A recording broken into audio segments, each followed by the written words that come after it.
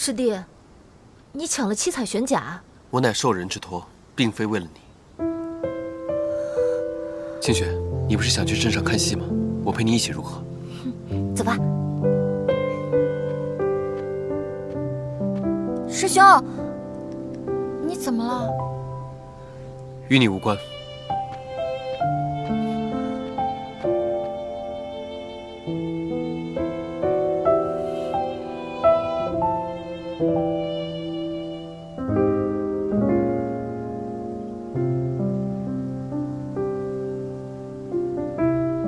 我是不是做了什么，让师兄不高兴？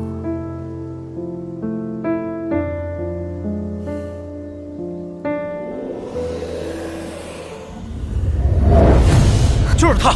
我在他身上感觉到了七彩玄甲的力量。一群妖魔，竟敢擅闯九重山！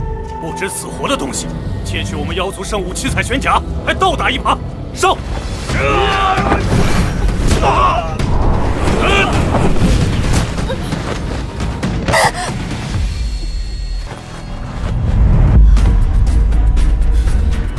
玄礼，师兄，区区小妖也敢在我九重山撒野，找死！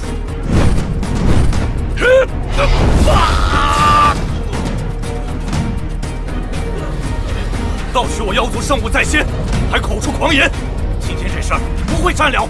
那就回去告诉你们长老，盗你七彩玄甲的是我韩木，不要伤及无辜。走。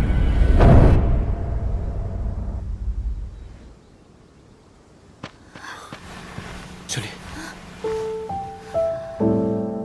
走，我带你回去。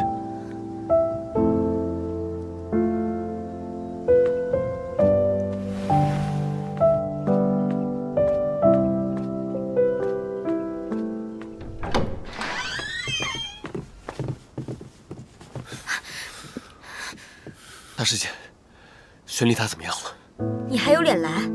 我好心帮你送七彩玄甲，不是为了暗害阿离。师父师娘把阿离托付给你，你却整天和清雪混在一起，让他独自一人面对妖族围困。大师姐，你这话说的就不对了吧？韩木师弟为了这个拖油瓶做的还不够多吗？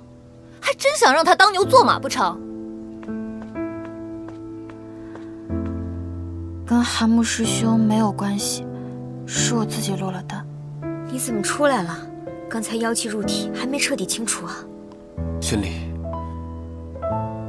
天门的神符法力即将失效，混沌宝塔可能很快就困不住那魔尊了。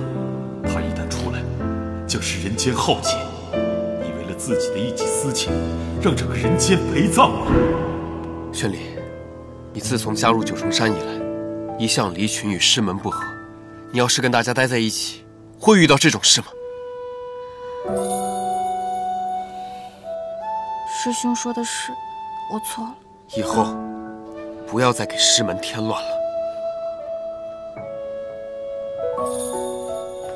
听到没有？韩木说，以后不要再给我们添乱了。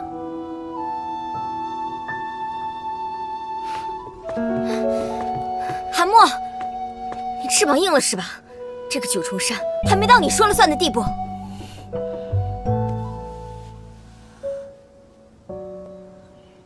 你看到了，韩木这次做出这样的事，妖族他们肯定是不会善罢甘休的。妖族大长老已经发来了传音符，你是怎么回复的？唉，一颗聚灵丹啊！聚灵丹，那可是你用来突破境界用的。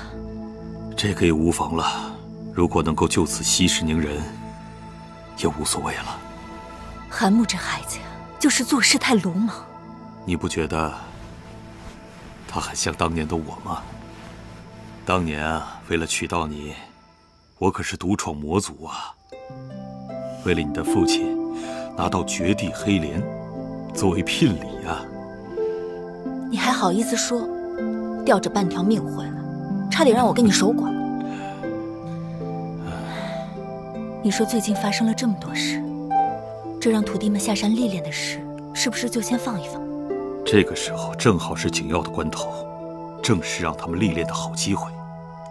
好吧。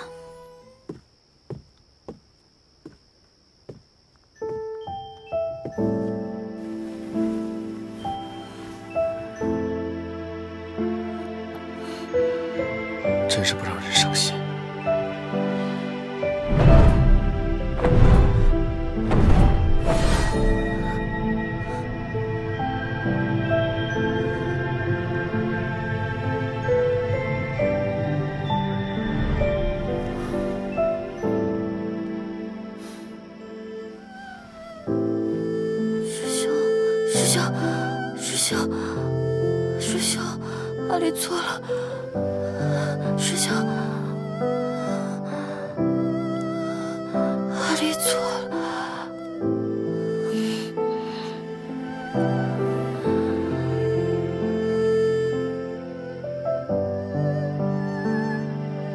师兄。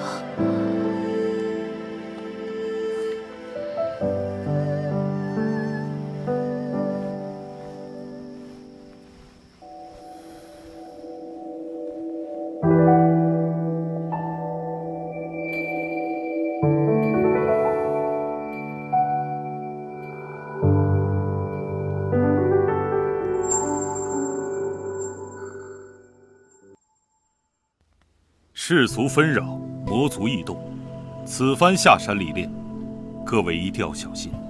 十一、韩木，你们要照顾好师弟师妹们。是，师父。掌门放心，有我和韩木在，不会让他们受半分危险。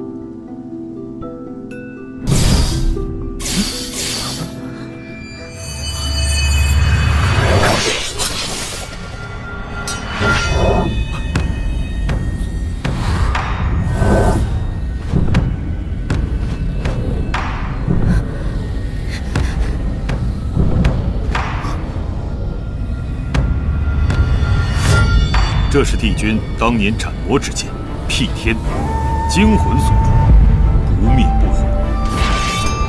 韩木，你是我最出色的弟子，九重山中，除你之外，再无他人可斩此剑。恭喜师兄成绩宝器。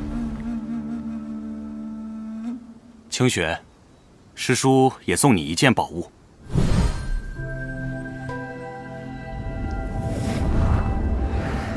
当你遇到危险的时候，可以保你性命。